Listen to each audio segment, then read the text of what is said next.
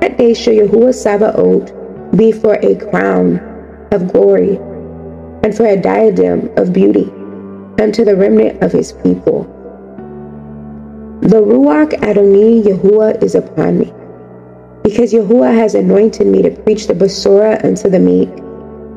He has sent me to bind up the brokenhearted, to proclaim liberty to the captives, the recovery of sight to the blind, and the opening of the prison to them that are bound, to proclaim the acceptable year of Yahuah, and the day of vengeance of our Elohiym, to comfort all that mourn, to appoint unto them that mourn in Tsiyon, to give unto them beauty for ashes, the oil of joy for mourning, the garment of praise for the Ruach of heaviness, that they might be called oaks of righteousness, the planting of Yahuah, that he might be glorified.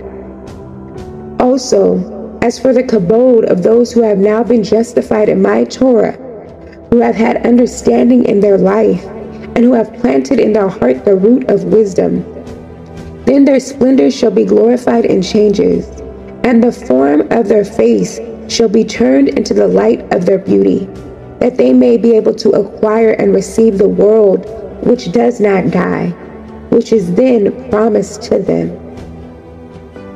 O Yisrael, return unto Yahuah Elohiym, for you have fallen by your iniquity. Taken with you words, and turn to all Yahuah. Say unto him, take away all iniquity, and receive us graciously.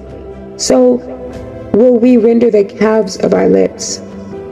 Asher shall not save us.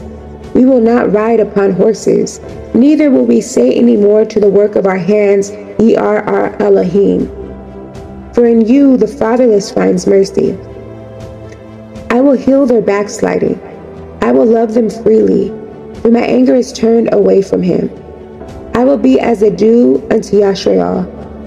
He shall grow as a lily, and cast forth his roots as Lebanon. His branches shall spread, and his beauty shall be as the olive tree, and his smell as Lebanon.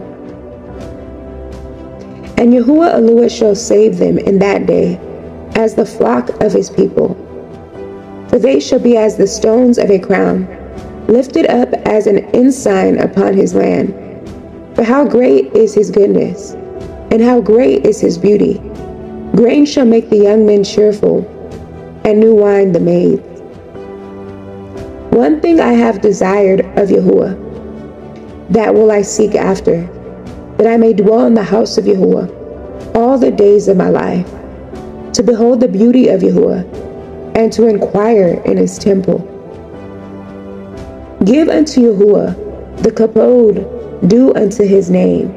Worship Yahuah in the beauty of Kudashah. Out of Tsiyon, the perfection of beauty, Yahuah has shined.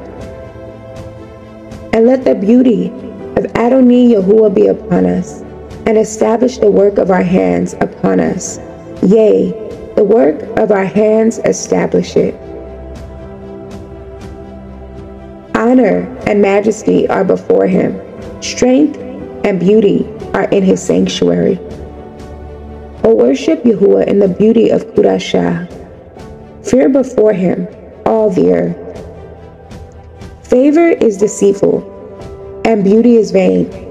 But a woman that fears Yahuah, she shall be praised. I loved her above health and beauty, and chose to have her instead of light. For the light that comes from her never goes out. As the sun, when it arises in the high heaven, so is the beauty of a good woman in the ordering of her house. And when he had consulted with the people, he appointed singers unto Yahuah, and that should praise the beauty of Kudashah, as they went out before the army, and to say, praise Yahuah, for his mercy endures forever. O Saba Yahuah, I come before you and ask that you give us clean hands and a pure heart, that we might ascend to your Kudash hill.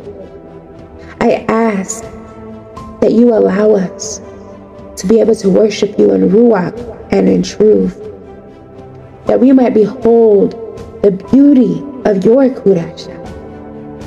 And we know that earthly beauty is temporary and all vanity. But we know that those who fear you shall be praised.